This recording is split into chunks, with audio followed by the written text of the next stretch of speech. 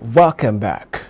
Some residents of Lagos have continued to react to the declaration of last Saturday's presidential and National Assembly elections. iBrandTV reports that the respondents commended the process. I thought APC will actually, win Lagos State with a lot of margin, but so far so good. I was surprised seeing Labour Party there. Even the youth, they are not happy. The youth are not happy. Fine. Lagos State is one party initially. It's a free and fair election. It's a free and fair election. If it's not free and fair election, we cannot be saying Labour Party, look at what they did in Ikeja and some other places. It's a free and fair election. APC or PDP doesn't have anything hidden. APC is not doing any hidden agenda. Yeah, it's a free and fair election. I saw it coming because, in fact, everybody that I know of in Lagos State, we all were obedient. We all voted for Obi, so I'm not surprised. Shows that the level at which people are unhappy with the present situation in the country. So it does not matter who holds or which party holds a particular state, that because people are not happy, then you get to see things like this. So for me to say that I'm surprised, I'm not surprised. And if it may even cut across so many states in Nigeria. So I'm not surprised that it's happening. It shows that we are not happy with what is happening in Nigeria. And it's going to continue like this until we get the desired results. Yes, actually, going by people's mandate, it was crystal clear that Labour Party was winning. In fact, there are some area that the gap was much. So people have to hire talk to come out, cut off the process, to start the whole process. Election is not supposed to be do or die affairs. And anybody that's enter, maybe in Lagos, in general, it might not enter. But anything can change at any point in time. It depends on people's choice. So that is what I want to say about it. Opposition parties have walked out of the venue where results from Nigeria's tightly contested presidential elections are being announced. The main opposition People's Democratic Party and the Labour Party have claimed there is a lack of transparency with the new electronic voter system. The Election Commission has denied the opposition party's complaints, with the chairman of the Independent National Electoral Commission, Professor Mahmood Yakubu, saying the announcement of the result would continue. The PDP representative at the election center, Dino Milaye, described the process as fraudulent and accused the ruling All Progressive Congress of colluding with INEC, while the Labour Party asked for the announcement to be suspended or for the election to be cancelled and rerun. The APC, whose candidate Bola Tinubu has established an early lead from result announced so far, said those dissatisfied with the result should go to court and that the party should first let the process run its course. INEC Chairman Professor Yakubu has apologized for the inability of the Commission to upload most of the results as promised, saying that a surge in traffic caused glitches. Former Nigerian President Olusegun Obasanjo has urged the Independent National Electoral Commission to save the country from looming danger over what he described as corruption of the electoral process. In a statement, he said tension was building up and asked President Muhammadu Buhari to let all elections that do not pass the credibility and transparency test be cancelled.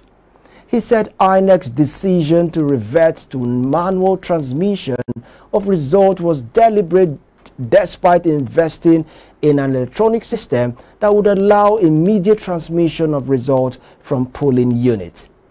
He said it is no secret that INEC officials at the operational level have been allegedly compromised to make what should have worked not work and to revert to the manual transmission of result, which is manipulated and result doctored. Obasanjo also appealed to citizens to be patient and express confidence in the system working right, adding that he strongly believes that nobody will toy with the future and torture of Nigerians at this juncture.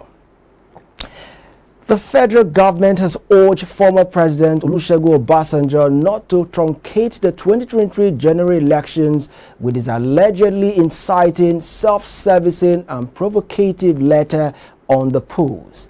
In a statement in Abuja on Tuesday, the Minister of Information and Culture, Alhaji Lai Mohammed, said what the former president framed as an appeal for caution and rectification was nothing but a calculated attempt to undermine the electoral process and a willful incitement to violence. The minister said, though masquerading as an unbiased and concerned elder statesman, former President Olusegun Obasanjo is a known partisan bent on thwarting by subterfuge the choice of millions of Nigerians voters. Mohammed expressed shock and disbelief that a former president could purportedly throw around unverified claims and amplified wild allegations picked up from the street against the electoral process. The minister accused the former president of, in his time, organizing perhaps the worst election since Nigeria's return to democratic rule in 1999, adding that is the least qualified to advise president who is determined efforts to leave a legacy of free, fair and credible and transparent election is well acknowledged within and outside the country. A European Union observer mission has faulted the lack of transparency and operational failures in the Nigerian election.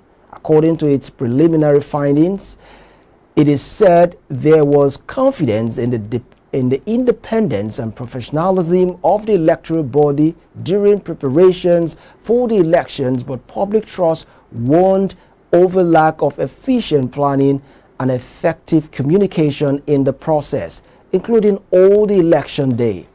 Nigerians cast their votes in a presidential and parliamentary general election on Saturday. The observers noted that some poll centers opened late and polling procedures were not always followed. They said the uploading of the result using an electronic system did not work, raising concern as transmission of presidential election results forms was delayed. The observer team has urged stakeholders in the election to uphold peace until the process is completed and called for any dispute arising to be addressed through legal channels. Observers from the Commonwealth have released a statement describing Nigeria's elections as largely peaceful. The chairperson of the Commonwealth Observer Group and former South African President Thabo Mbeki said people were largely accorded their constitutional right to vote. Mr. Mbeki said the group congratulates all Nigerians for their determination, patience and resilience displayed throughout the electoral process.